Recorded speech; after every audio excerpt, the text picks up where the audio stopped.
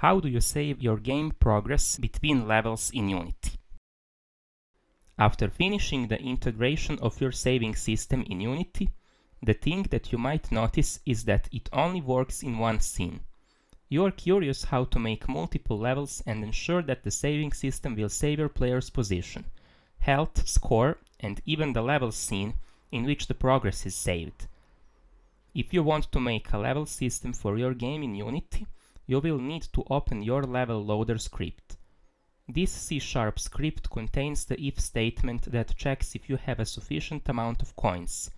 You also need to add a static int that will describe your current level. The level value will be connected to the scene manager. What does that mean? In the load level script, for the integer that defines your current level, you need to make sure that it is checked in the void which contains a system of levels. If score manager score count is larger than the score goal, scene manager load scene is the line that opens the new scene. If the value is 0, it means that you are on the first level. Scene manager loads scene sample scene. If the level value is 1, you should write an if statement that says if level equals 1. Then it should load the second level. It will have scene 2 inside the load scene function. This scene is just a duplicate of the sample scene with some small differences. You can also add multiple levels like level 3, level 4, etc., but that will make the level system even more complex. Now it is time for the saving system. Go to player data and add public int level. Save the script and go to player data manager. Make sure that you put the level value into the player data. For introduction, you should use level loader level in order to make it work properly. So the level loader level has a value that checks if your level is 1 or 2. If you have 3 levels, because the first level is 0 and the first value. So the next value is 1 and it goes higher. Implement the level value in both player data and level loader scripts. These scripts will update the value every time you play the game. When you go to the script that contains the main menu buttons, you might notice that the saving system is loading the level according to your current score. So the current score, which is loaded like this, will automatically load the scene 1, scene 2, scene 3, etc. So you don't want that. You want to be able to load the scene automatically instead of walking through all the levels.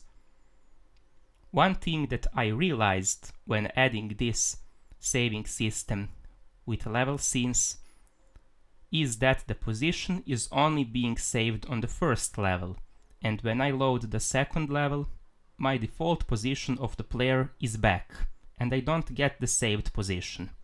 I tried many fixes, but at least I got my problem fixed after adding this part of the code. Add a new public void in the player data manager. Unlike load game, it will only load the saved position. So take a closer look to the script. Unlike the previous script, it is much simpler. But if you use load position in the load game button script, which I will show later, you have to do something like add the capsule collider, because I had this error every time. Although I forgot to put load game button anywhere in this tutorial, I am showing you how everything looks like in this script. And I will also show you the next two scripts that you have to know. These are menu navigation and set current level. That's it. Let's move back. So this is the way how you implement it. Put it into the current level script. This is the new object that I have added. Simply by right-click, create empty, name it current level. If you want a more detailed explanation on how to use these scripts, I will upload all these scripts on my GitHub, but you can also read the detailed description on my website. My website will also include the full description and explanation of all parts of the tutorial. Now, as you can see, the saving system is working as expected. Even though the saved player position is loaded instead of the default position, it's not a big problem. Now you can save the levels, the player positions, health, and the number of points.